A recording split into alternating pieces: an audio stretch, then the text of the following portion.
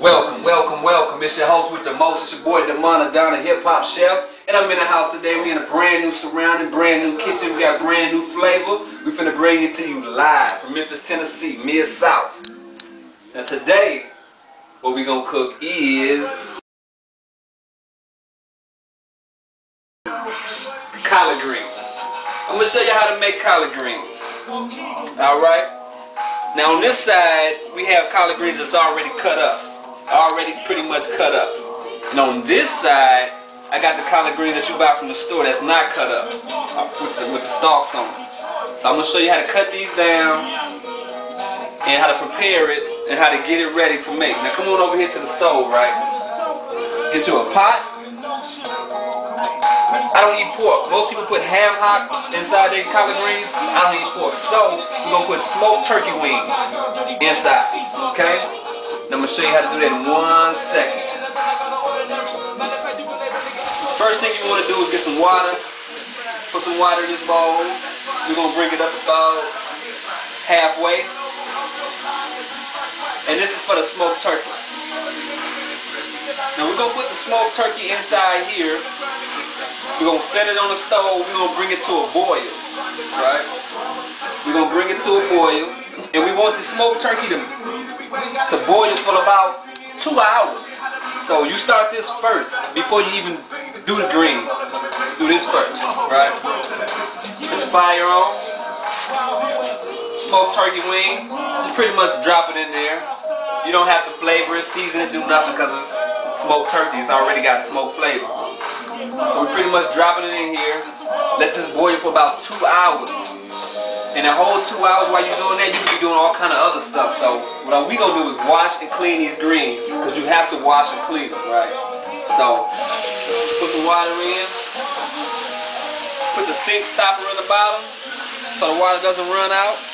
And we pretty much just rubbing your fingers through them and scrubbing all the dirt off of them. Now these do happen to be turnip greens, but you do the turnip greens the same way you do the collard greens or the mustard greens. They're all the same pretty much. You're gonna take this knife pretty much and you're just gonna shave down until you cut it all the way out of there. You feel me? Like no sticks, no seeds. You know how? Well, we don't get into that.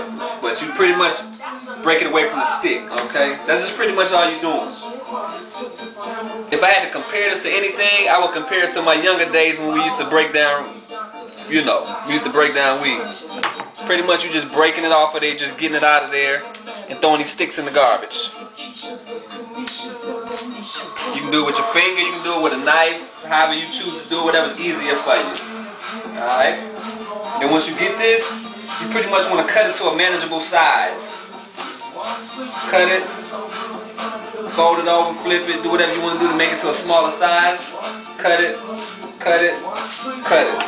Now we got smaller portions. Alright? And you do that with all of them. Alright, y'all ready? Okay, check this out. You just pretty much washing these greens, just rinsing your fingers through it, rubbing it real good. You feel me? Pretty much washing it, rubbing it through your fingers, cleaning it up a little bit. And we want to do this about maybe 4 or 5 times. You really have to really wash these greens, you feel me? So now I'm going to take the sink stopper out, let the water drain, and we're going to do it again. About 4 or 5 times.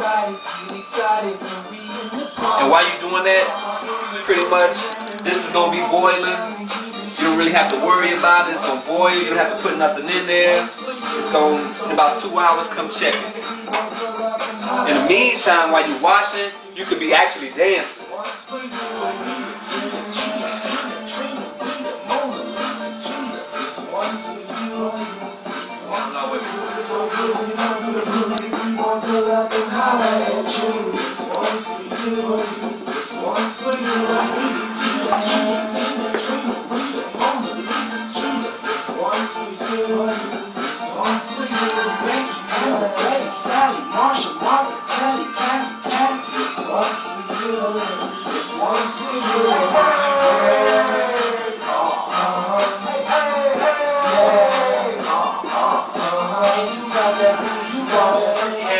Boiling for about 2 hours, right?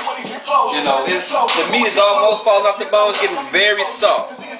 So now it's time to put in the greens, you feel me? So take a little bowl, come over here, pretty much just gonna place them in there. We're just gonna put them in there, right? Push them down, move them around, push them in there. Alright, and I get the rest of them. This one.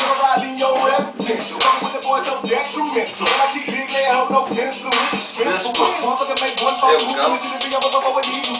Pretty much just push them down in the water so they can cook. You know, I don't want nothing sitting on top. I want everything to be submerged. Okay. Take this and roll this on top of it. Alright, come on. Slow down. Breather. So you get hit with the heater. And now once we grab the rest of it, so I'll put this in here. Push it down a little bit. And then, you know, put the top back on. Bring it back to a boil. Leave the heat temperature at the same. We're not going to change nothing until further down the line. But now this thing, we're going to let this boil for about another 2 hours.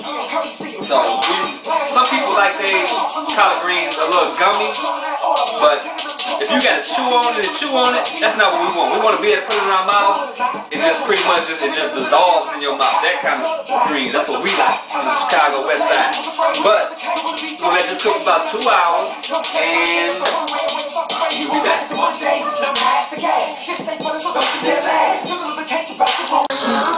Alright. It's about halfway through. This is what it's looking like. It's steam coming out. You see it's boiling a little bit. You know, I'm just gonna move it around a little bit. But it's looking, it's right on course. The schedule is coming out right. It's about an hour in. I say we've got about another hour left, and we should be good. Alright, here go the moment of truth right now. DamonDaDon, your boy. Check it out. Now we got the greens. It's been about 2 hours in, and I'm gonna let you take a look at this here. Now you see, this bone is naked. The meat just fell off the bone.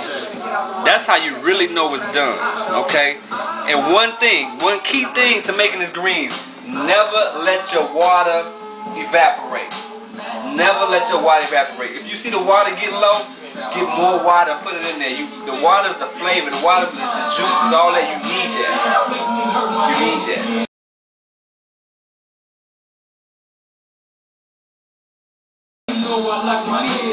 Alright, so this right here is pretty much done. Let me show you how it looks. I'm going to take it out, put it on the spoon. Fork, I mean. See how that look? Real soggy like. Good. I'm going to prove to you that this is real food. Now what we usually do is put a little bit of hot sauce right on top of it and eat it. Perfect with the hot sauce. It tastes so good with the hot sauce.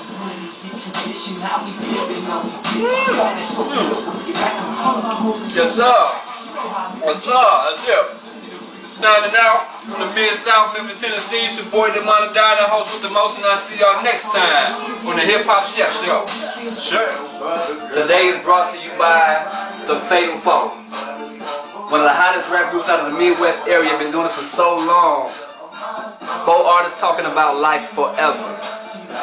You can see them at thefatal4.com. That's THEFATAL4.com. What's up?